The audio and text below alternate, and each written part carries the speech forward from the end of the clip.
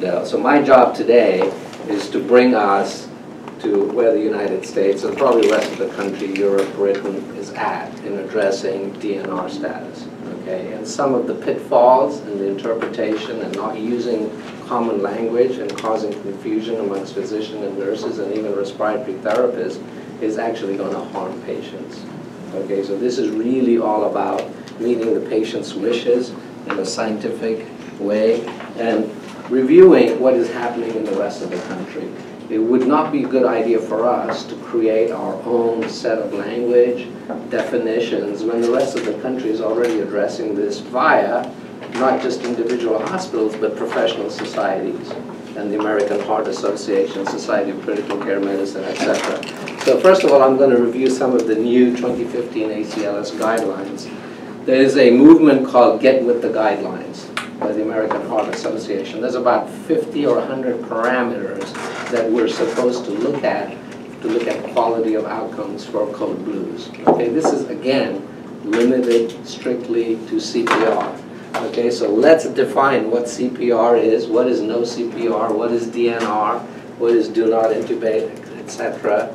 We also have to look at the effectiveness of hospital CPR. How many of you think that we're better at having survival rates in the hospital versus out of hospital? What are you more likely to survive, in hospital or out of hospital, if you were to have a cardiac arrest? Bad either way. It's bad either way, but your chances are better at home. And you know, yeah, your survival rates are much higher in out-of-hospital cardiac arrest. Why is that? Because the patients in the hospital are sicker. Yeah. Right? It's not that that paramedics are better than us. They may be, so they're very good. All right? But the point that we're trying to make here is that you're in the hospital for a reason. You're at home for a reason. You're at home because you're doing well. And sudden cardiac death at home generally occurs in otherwise healthy people. Cardiac arrest in hospital does not happen in otherwise healthy people. They're in the ICU. So they're not likely to survive, right? So that's a very important point.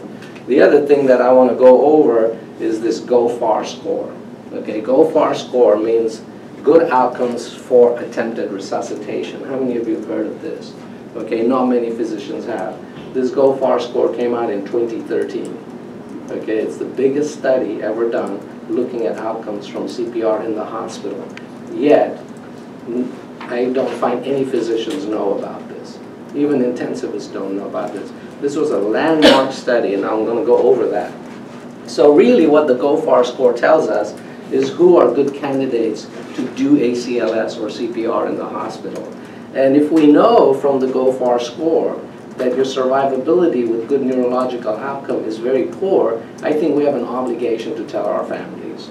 No matter how uncomfortable that conversation is, and often it is uncomfortable, and families often leave us like, you know, really emotionally distraught and distressed, I don't think we can dance around the truth because, you know, it is uncomfortable for everybody.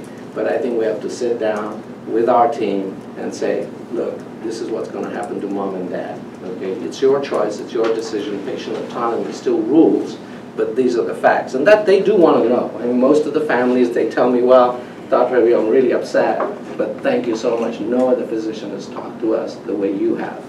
I get that all the time. All right? So the decision making is really up to us. It's shared decision making. We make decisions with the family, with the ICU team, the doctors, the nurses, the RTs, the social workers. We all have to be on the same page. If we're not, then the clarification of the patient goal becomes a mass ball of confusion. So that's my goal here, okay? If I can just get that today, I will be so happy, all right? So here's a typical case that we have in the ICU. In any ICU, anywhere in the country, I'm just taking one scenario, okay? It's a 74-year-old female. She has COPD. She had a stroke in the last couple of weeks. She goes to the nursing home. She aspirates. She comes to the emergency room with pneumonia. She's in septic shock. She's desaturating. She cannot communicate. There is no advanced directive available. The ER doctor immediately intubates her correctly. Okay, he doesn't know what's going on. The family's not there. The paramedics don't have the advanced directive, all right? In the ER, her lactic acid level is 5 millimoles. She gets 3 liters of fluid. She's started on norepinephrine, gets a central line, gets the antibiotics. We meet the sepsis bundle, all right? which is a CMS core measure.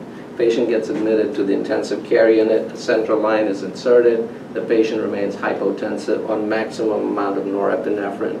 The lactic acid continues to stay about the same. She's not making much urine output. What should we do? Very common scenario, right? See this every day in any ICU. So next morning the family comes in, social worker contacts the two daughters that come in. We find that she has an advance directive.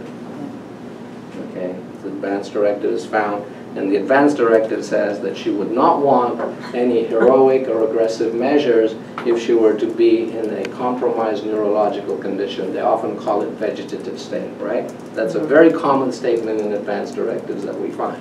So now we're stuck here. We're stuck in limbo. We've resuscitated this patient. We're in for a penny. We're going to be in for a pound, correct? What do we do?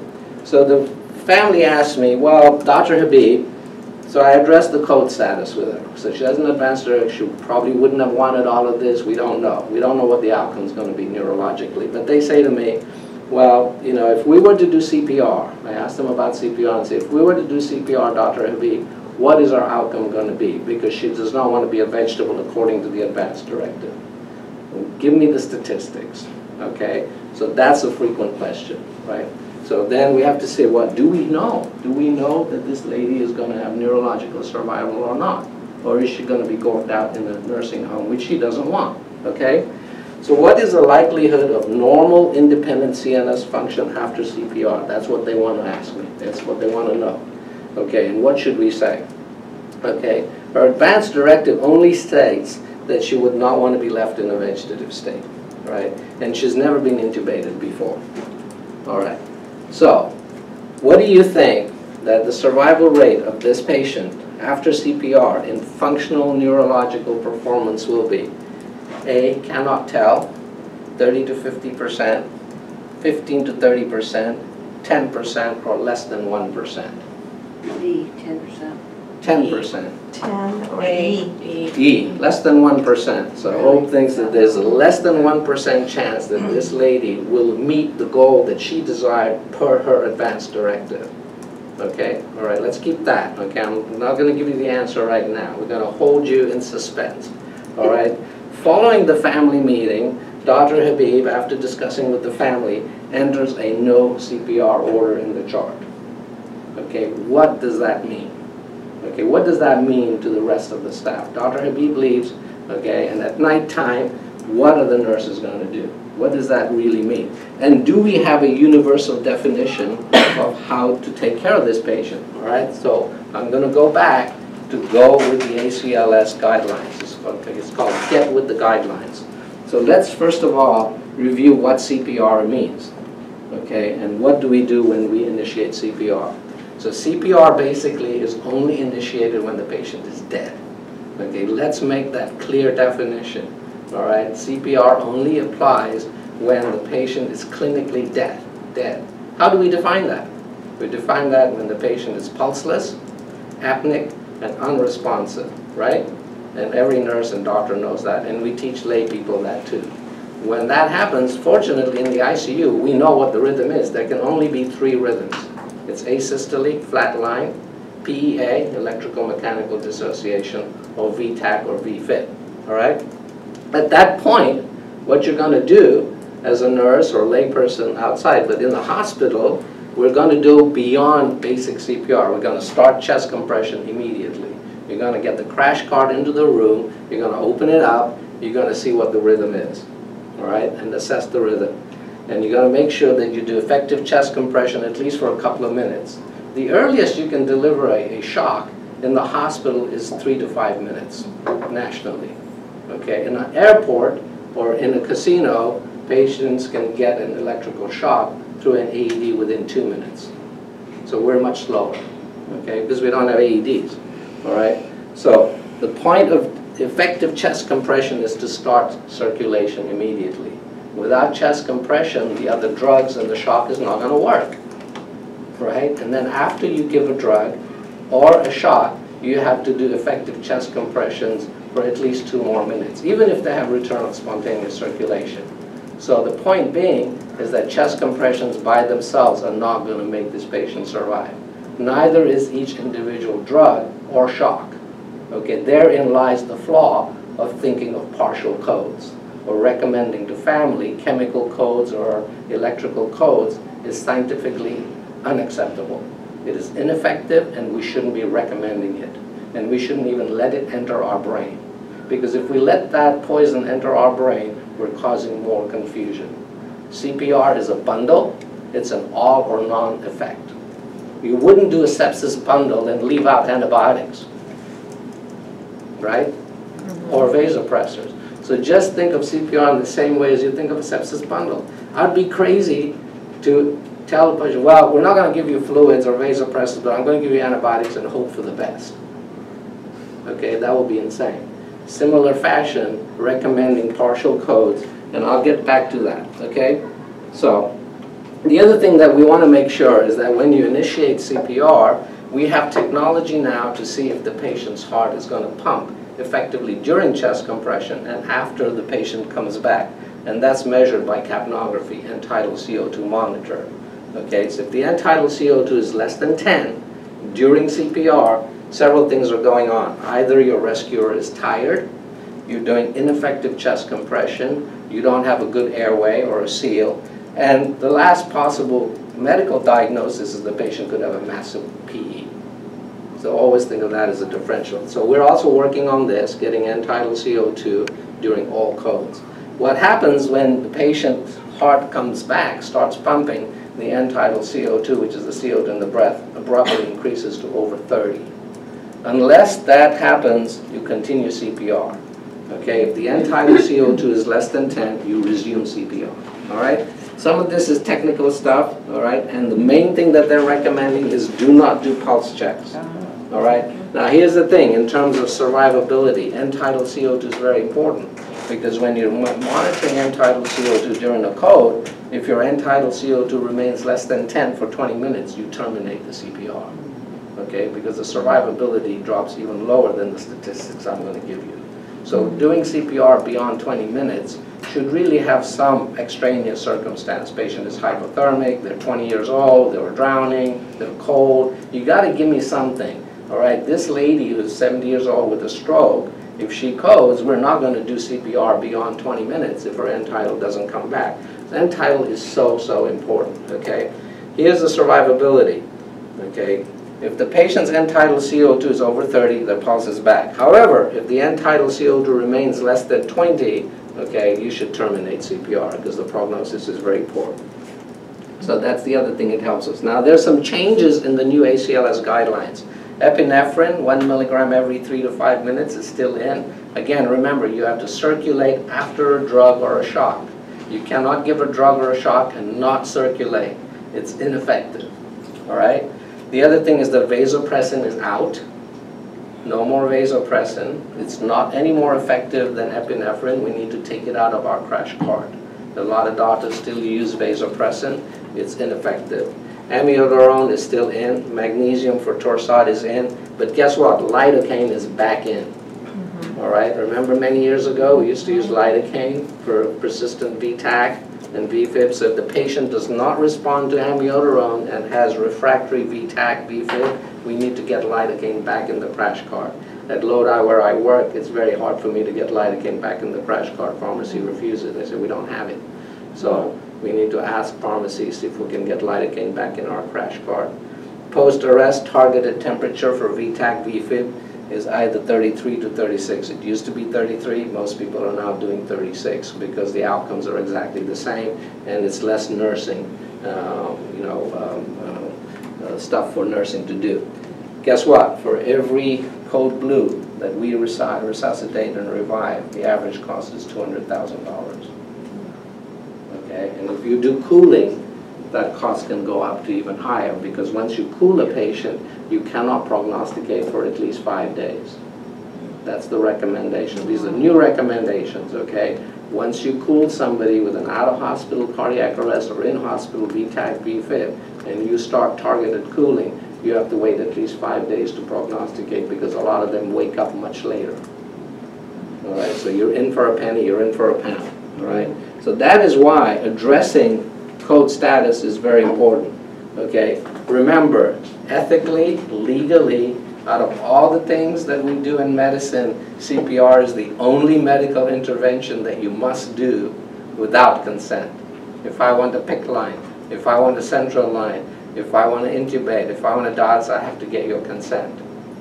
CPR is the only intervention in hospitals that I have to do. And to not do it, I need consent. Does that make sense? Mm-hmm. All right. So that's kind of odd, isn't it? Mm-hmm. So we are in a bind. That means I cannot say, you're not going to get CPR, sir, madam. Okay? So CPR is only initiated when the patient has a cardiopulmonary arrest.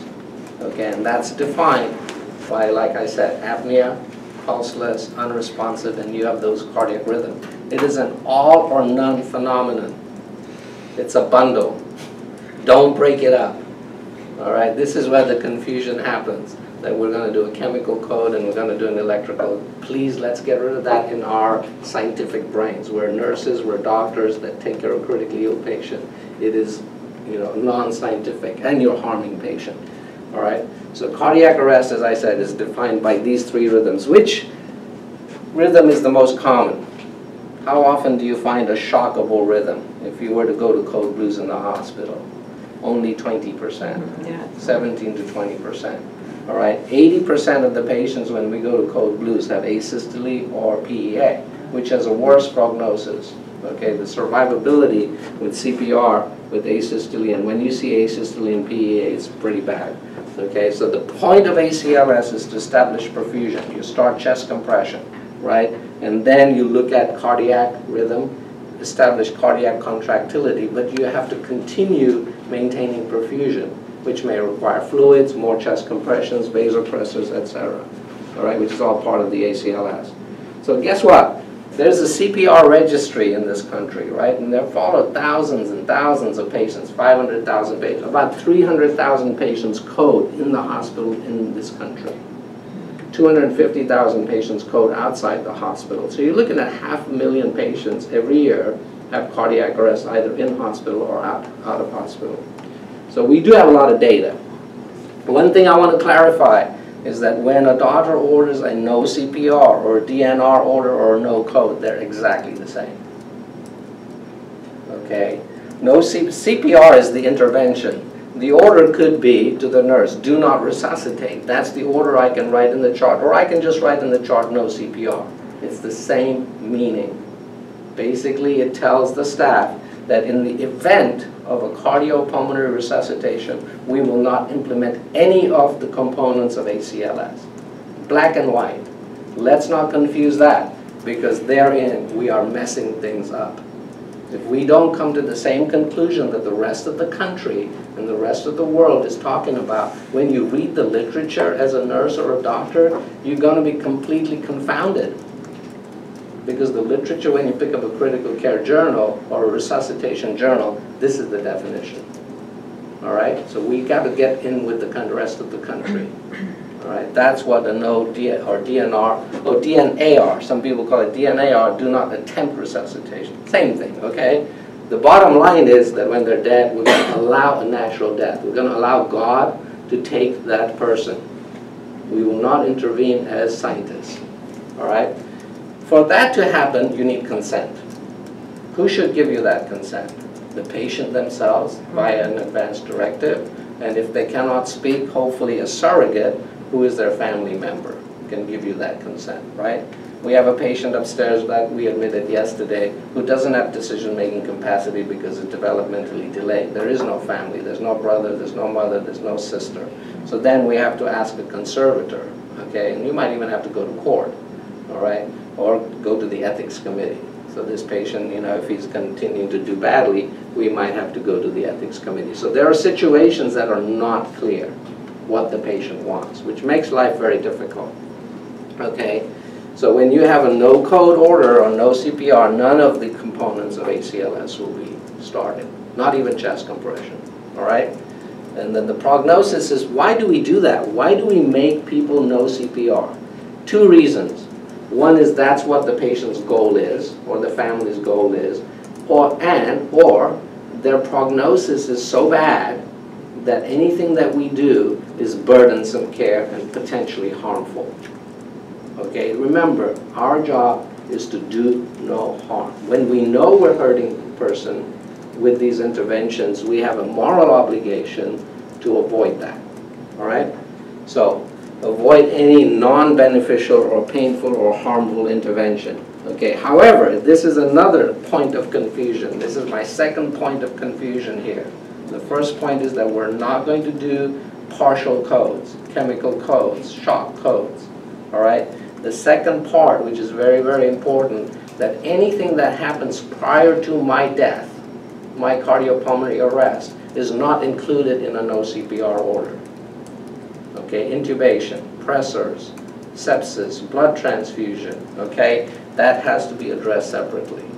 Cardioversion, surgery, okay. So this is very clear, even in the position papers, and we have to separate out pre-arrest situations, bradycardia, tachycardia, atrial fibrillation, prior to my death, all right? And that has to be addressed with the family. So patient may be, most of the patients that are intubated in the ICU are not from a cardiac arrest, right? 99% of the patients we take care of in the ICU didn't get there via a cardiac arrest. How did they get there? Surgery, okay, sepsis, pneumonia, ARDS, COPD, broken ribs, trauma, head injury, stroke, GI bleed. I can give you 1,000 scenarios why patients end up intubated.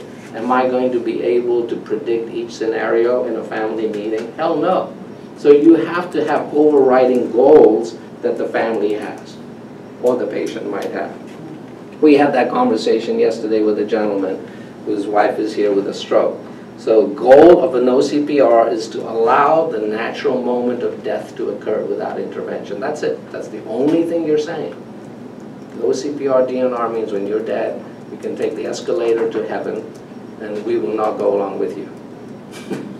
Okay? That's it. All right? Why? Because any intervention I do is going to hurt you. And that's based on data. All right? So, let's talk about survival rate. On television. Okay? On television, and this was in the New England Journal of Medicine, I think in about 10, 15 years ago. They reviewed like Chicago Hope and ER and all these fabulous medical shows that everybody's in love with, okay? They're generally looking at the doctors and the nurses and not at the story. But they found that it's 66%. The interesting thing about CPR on TV is that they do CPR, it lasts about 30 seconds because they have to break for a commercial break, okay, and make money. And then they come back after the commercial break and the guy's in the lobby in a chair going home with a teddy bear, okay, next morning. Now, how realistic is that? Now, you have to understand that's what people watch. Okay, so they think that that's going to happen to them. Well, they saw it on TV, they went home next morning. That's not in reality what happens. So let's look at the actual statistics. The actual in-hospital survival rate for CPR, all comers, is about 15 to 18%. Pretty low. Okay, I'm talking about just being alive with a blood pressure and a heart rate. Then you have to ask yourself, how many of them are functionally able to go home versus a nursing home, right? That's a big deal for me. If you do CPR on me, I don't want to be gorked out in a nursing home. And guess what? 90% of Americans, when surveyed, say they don't want to be in a nursing home, gorked out. All right? Only 10% of Americans say, oh, if I'm in a coma, leave me in a coma. So it's very rare. I mean, we see a lot of these patients, but in reality, most people want to be home functioning, okay? So there's a score for that, all right? So out of these 15 to 18%, guess what? At least 50% of them don't go home. 50, 5-0. At least 50% of these do not go home.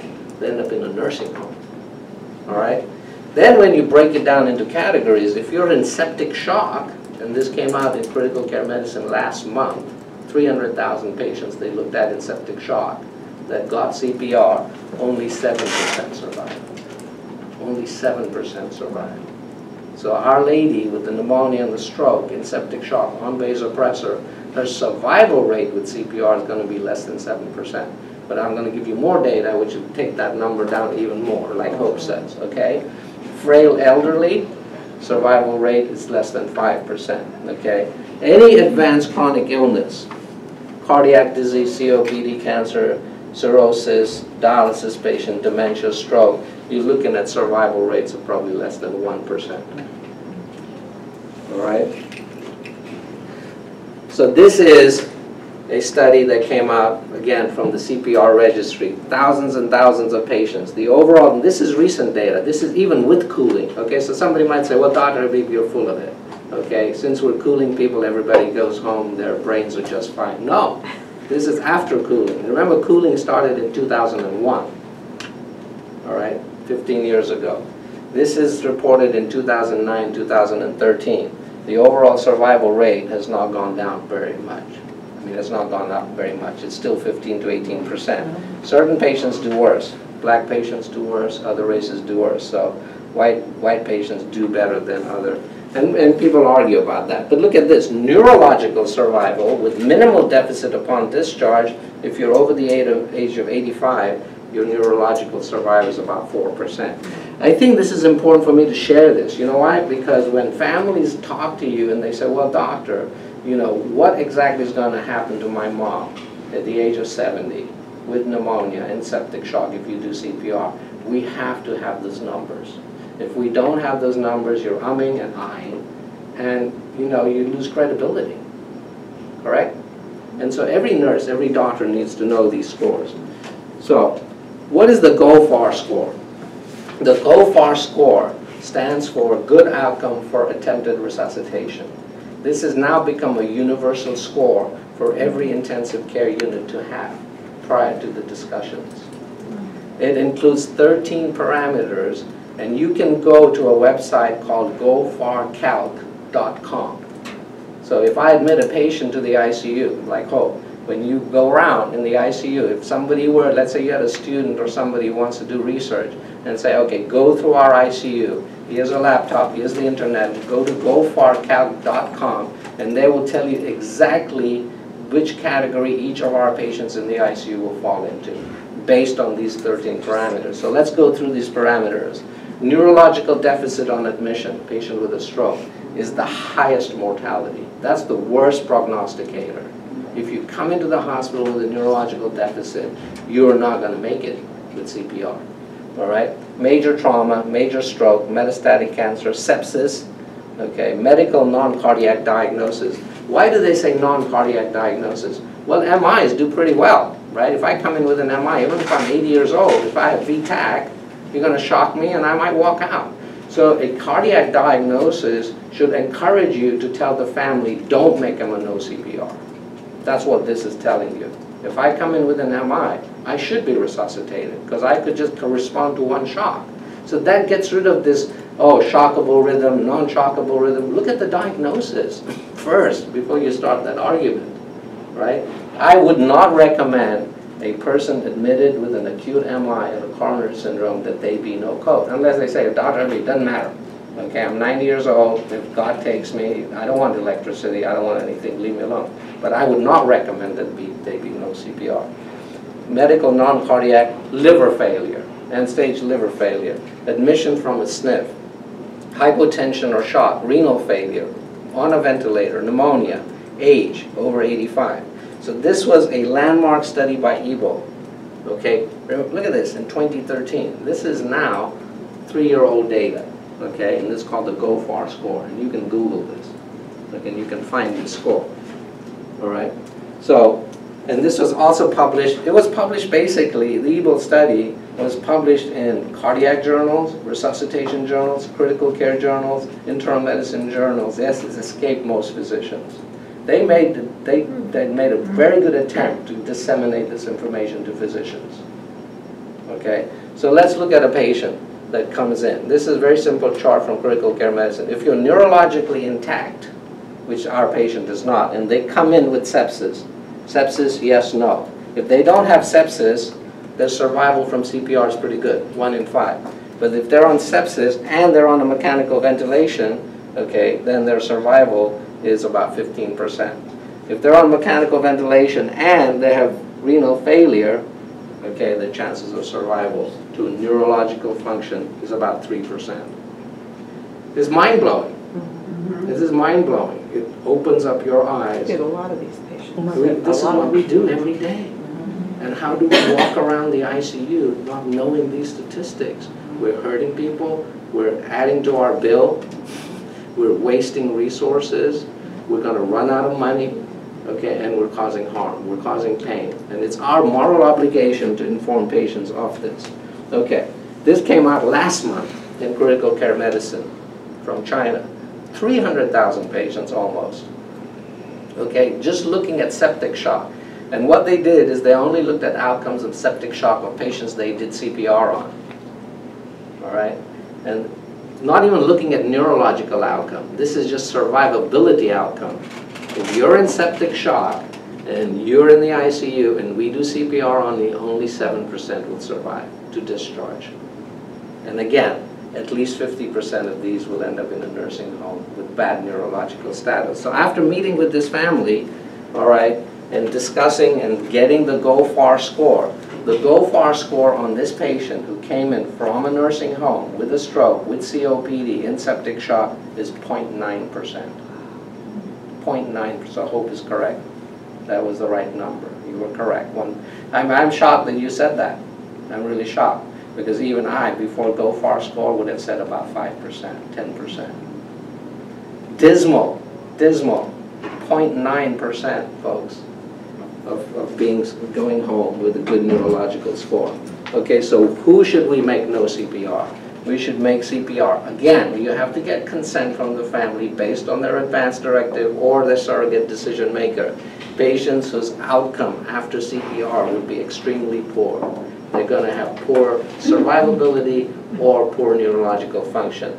Baseline elderly, anybody over the age of 85 certainly should not get CPR. Okay, somebody has chronic irreversible illness, COPD, dementia, recent stroke, cancers, acute illness, septic shock, okay, and intracerebral bleed. So the two things that really portend a very, very bad outcome with CPR, obviously, is a stroke, whether it's a bleed or an ischemic stroke. You should not resuscitate those people, right? They're clearly candidates for no CPR. And that would be my first conversation with every major stroke, right? Yes, you give TPA, but if they don't respond after 3-4 days, before they go home, let's get a pulse on these people. Let's get a pulse on people with these things, dementia, COPD, cancer. Okay, cardiomyopathy, ejection fraction is 10%. I still see them coming in as a full code. All right, they're found in stool, covered with stool, aspirated. We resuscitate them for 3 weeks. All right, any acute deterioration. Usually it's like a subarachnoid bleed or a massive stroke. All right, that is really bad. Patient's wishes. Not many patients have advance directives. Do you know what percentage of Americans today have advance directives? About 20 years ago, it was about 10%. Now it's about 30%. Okay, I don't know what you find here in this neighborhood. In Lodi, I used to find, at Lodi, I find about 10% have advanced directives. However, when I was at Kaiser, who does a very, very good job, about 30 to 40% of the patients have advanced directives. So as a community, we need to step it up. Okay, so that is my guide. You know, that helps me. Okay, now here's the thing. We should not focus on the intervention. This is my third point I would like to make. Let's not get tripped up by the actual intervention. Our focus should be on the outcome and the goals that the patient wishes. The only way nurses and doctors can make common sense out of this is to approach it that way. Don't get bogged down. Oh, what if it's in defibrillation? What if it's in VTAC? Shall we defibrillate him? Shall we give him atropine? Shall we give epi? If my outcome, regardless, is going to be 0.9, whether you shock me or give me epi or intubate me, it doesn't really matter, right? And how can a family make that decision? If you put to the family, oh, we can give epi, they don't know what epi is. Or we could give vasopressin, or we could give amiodarone, or, you know, if his heart becomes irregular, we'll give him lidocaine. Stop using jargon. They don't know what these things mean. You're the professional. You went to school for 30 years. You know what these things mean. They don't. Okay? It doesn't mean that they're not educated. They could be very well educated. My brother's a Harvard MBA. He doesn't know jack shit. Okay? He doesn't know any of this. All right? So focus on the outcome. Focus on the outcome, all right? Don't focus on the intervention, okay? Please remember that. Do not focus. And this is universal. This is the teaching everywhere. It's not just Habib saying this. When I read all these articles about addressing end of life, they all caution you, every one of them, and I've given those articles to Patty for you to review. So we're talking about shared decision making. Keep it simple. Base it on two things: patient wishes and your scientific knowledge. That's it. That's the bottom line. You're the scientist. You make the decision. You make the recommendation. Then ultimately, the patient autonomy can kick in. They can trump you and say, look, regardless of what you're saying, Dr. Habib, I want you to code my mom. Okay? Then you have a difference of opinion, but you cannot browbeat the families. You say, okay, thank you, all right? So remember, overall, in the ICU, we have a high mortality situation. Nationally, only 10 to 15% of patients die in the ICU. Very high mortality rate. We often are dealing with patients who are in pain, they're in discomfort, they have tubes. We're doing interventions that are painful, burdensome, they're thrashing around. We have an obligation to give them pain medicine, give them fentanyl, give them morphine. The nurses actually are the ones that deal with the burdens. Okay, families are in angst, they're frustrated, they're crying. Do I see that? No, I don't. Okay, why? Because I'm in the room 12 minutes and the nurse is there for 12 hours, right? So often the nurses will come to me and say, Dr. Habib, please, can you address code status? Can you do something? The family is really upset. They don't understand what's going on. They don't know why these tubes. Mom is uncomfortable. Please sit down with them. So you are the patient advocate. And actually the nurses are the ones that tend to favor comfort care more than physicians, right? In my 35 years of critical care medicine, I can say without fear of contradiction that the nurses are the ones that come to me and say, please stop this burdensome care. Would you agree with that? Oh, totally. Right? Yeah. Okay, and physicians are the ones who are more refractory. In fact, in 1995, there was a study called the Support Trial, where they looked in New York by Joanne Lind, who's a very big name in ethics, and this actually made the newspapers. They found that the nurses went to the doctors frequently, telling them that the family wanted a DNR. They wanted to stop. Okay, and 40% of the time the doctors refused. Okay, that was in the mid-90s. Okay, I don't think things have changed that much. I don't think things have changed that much. So I think the nurses have to keep this up. Okay, I think the nurses have to be patient advocate. You have to be looking at burdensome care because you create moral distress in the family and amongst the nurses. Okay, and if we shut out that nursing voice and don't listen to the nurses, then we're actually shutting out the family's voice. Correct? Yes. All right, so when we take care of a patient, avoid automatic reflex action. Why are you doing this? Just because. I'm afraid the patient's going to die. I'm afraid I'm going to get sued, etc. Okay? We need to talk about that.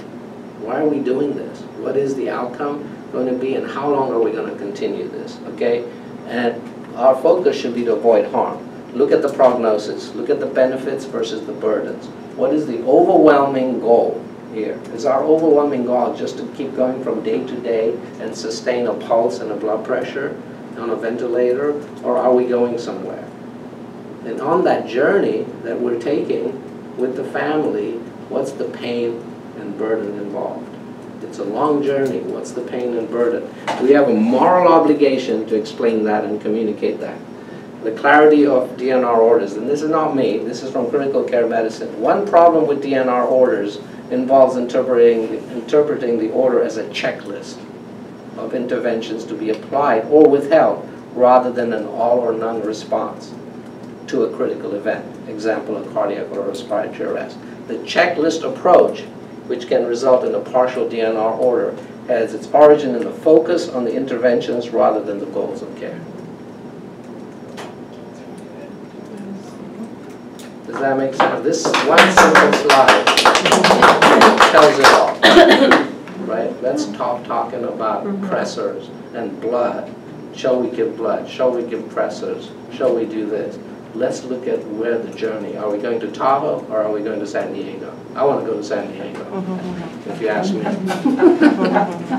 All right. Okay, avoid focusing on individual interventions. Let's look at the goals. Avoid confusion among the staff. Avoid harm. These are our overriding principles. Don't get confused. Don't harm the patient. Let's have clear, delineated goals, because if we are not on the same page, guess what? The family's going to think we're a bunch of fools. Right? They're never going to trust us. All right.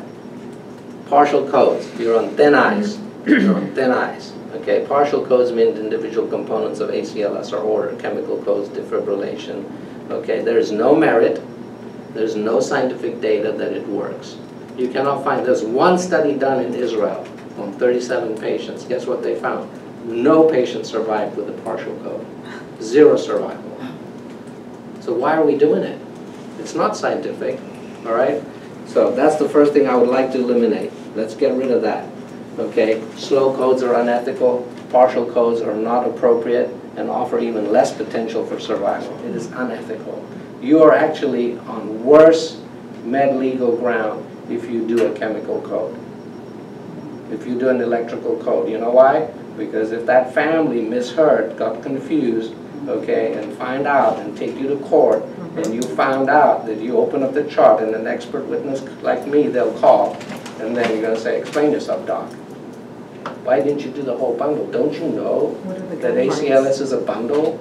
That there's no benefit from a chemical code or like, why didn't you just do the whole thing then? So you decide, are you going to do the whole thing or not at all? If you decide that you want to revive the patient, then do the whole bundle, because you're more likely to get sued. And I have never ever written in my entire critical care career, I'll tell you that, 0 times a partial code. I've never done it. Never ever done it. Okay, if the family says, resuscitate my dad, I said, okay, we'll do it. But I'm going to do the whole thing. All right? Partial codes may recommend foregoing one or more of the following: intubation, chest compression, electrical defibrillation, or ACLS medication. Okay, that's the definition of a partial code. They tell you don't do it. Don't do it. This is national literature, not St. Helena or Kaiser or Sutter. Okay, this is national recommendations. Partial attempts to reverse a cardiac or pulmonary arrest are medically unsound, because these interventions are often highly traumatic and consistently inefficacious. Reference, Berger, 2003. This was in the Archives of Internal Medicine. Okay, frequently quoted article. All right, such resuscitation commonly violates ethical obligations of non-malfeasance. That means don't hurt the patient. So they say allow a natural death. This is the position paper of the American Nursing Association. It's not just the doctors. We're all on the same page. Doctors and nurses are on the same page. DNR does not mean do not treat. DNR does not address pre-cardiac arrest or pre-death medical interventions.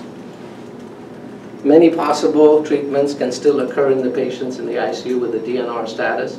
In fact, our sepsis bundle clearly states from CMS that DNR patients get admitted to the ICU. The only patients that do not get admitted to the ICU is comfort care. If I'm in septic shock and I'm a DNR, you have to complete the sepsis bundle on me.